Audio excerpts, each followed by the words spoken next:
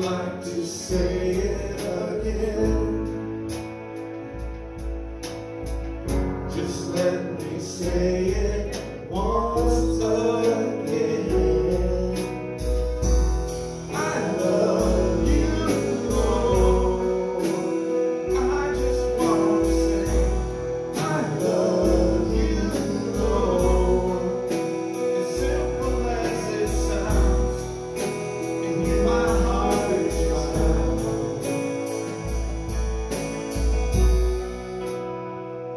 I love you.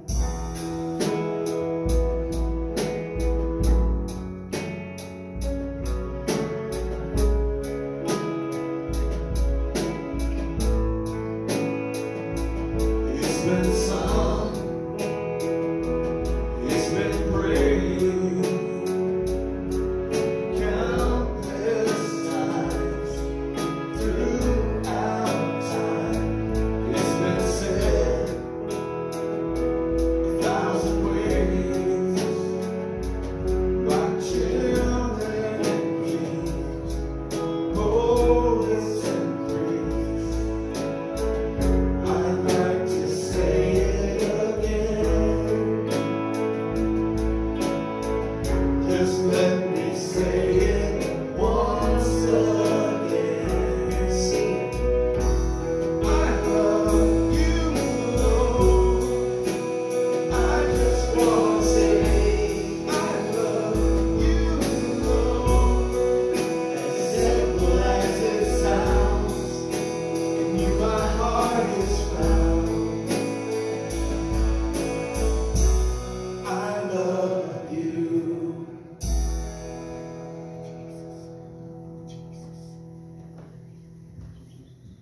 I love you, Lord. I just want to say I love you, Lord. As simple as it sounds, in you my heart is found. And the church all said, I love you. Amen. Amen. Go ahead and have a seat if you will. I'll ask the ushers to come forward as we're preparing to receive the offering this morning. And as you look around this morning and you see faces, thank God for those faces. And as you look around this morning and you see faces that are missing, you might want to reach out to them. You may not know their circumstances, and maybe you haven't given them a second thought.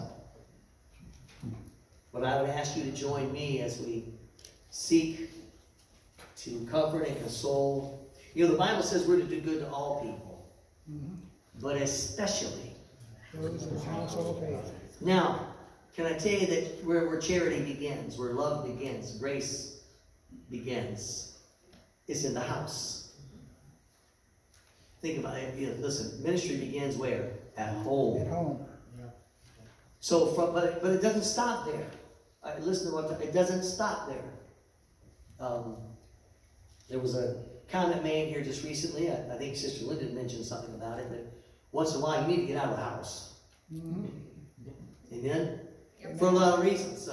This time of year, especially in our neck of the woods.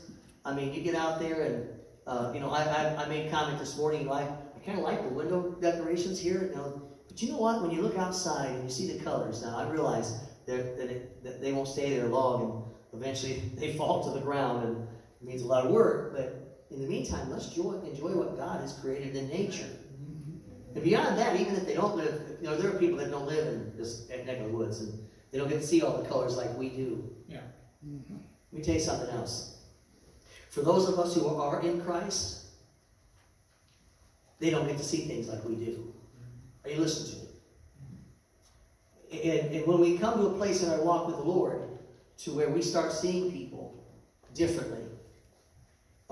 Years ago, there was a group, a Christian group, and the name of the song was Colors, and it talked about the different colors of people.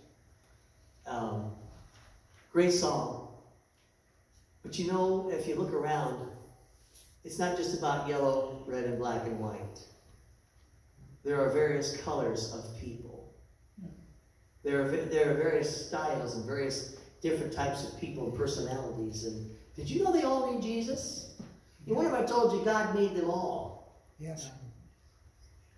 Now, in one sense, in one real sense, we need to recognize something. That every person that takes the breath of life is one of God's children. Amen. Yes. Yes. Now, some of us, we've gotten so religious, we figure that only those of us who are in the house of God are God's children. That's not true. And some of us may be in the house of God. That still doesn't make you one of his children. You're just passing by. Yes. I don't have time to go there, but we will. My point is, somebody needs a little ray of sunshine. Mm-hmm. And that sun I'm talking about is not S-U-N. Yeah. It's S-O-N. And if you've got even just a little ray of sunshine in your life, it's not for you alone. No. If God gave you something, how many know he gave his son? Mm-hmm. But did you know he didn't give you his son for you, per se? Oh, he did, but he didn't. He gave his son for you to redeem you for himself. Yeah, amen. Yes. And others. What needs to happen now is that we need to share what we've been given That's absolutely with right. all of God's children. All of God. Enjoy God's creation. And I'm so glad that the Lord saved me. Somebody say amen. Amen. Now I'm so glad he saved you too, and I can say amen again. Brother Ed, would you pray? Lord, thank you for this day of grace you've given us. Thank you for your hand ever upon us. Thank you for leading, guiding, and directing our paths. Thank you for getting our lives right with you. Yes, Lord. We thank you and praise you for that. As we pick up this offering, let it be used to further your kingdom. We give you praise, honor, and glory for this day, Lord. Bless the man that gives the word. Bless our ears to hear the word. And let us go out with the word. In Jesus Christ's name we pray. Amen. Amen.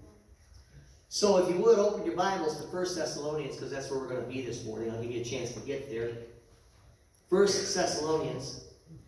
And I'm going to start out this morning in chapter 5.